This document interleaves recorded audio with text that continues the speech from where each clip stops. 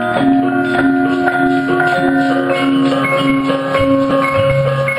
order you to tell all pests, mice, plant hoppers, caterpillars, golden snails, grasshoppers, and so on to attack Amarto Kingdom. I am at your service, my master.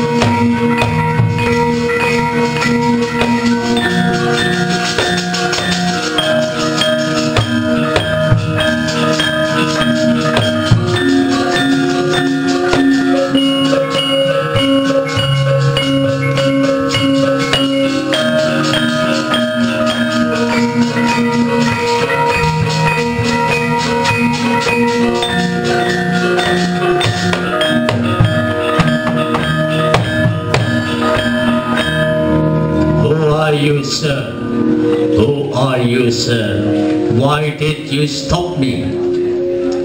My name is Werkudara, the second of Pandava brothers. My duty is to guard Amarto Kingdom from enemies. Werkudara, now could you please take me to Goddess Sri? I want to devote my life to her. You are an ogre. She will not accept a dirty organ like you. So, go out of my sight. I will leave this place if you can cut my neck.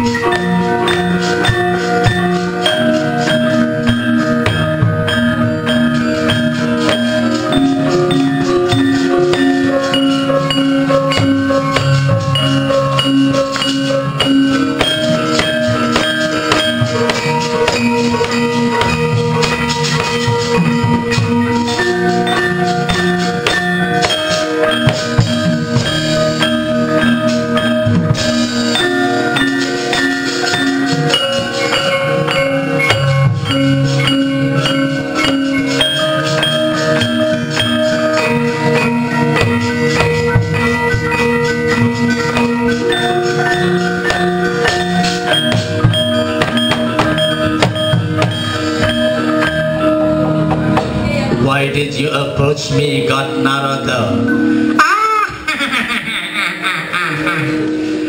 Actually, although he is an ogre, he has a kind heart.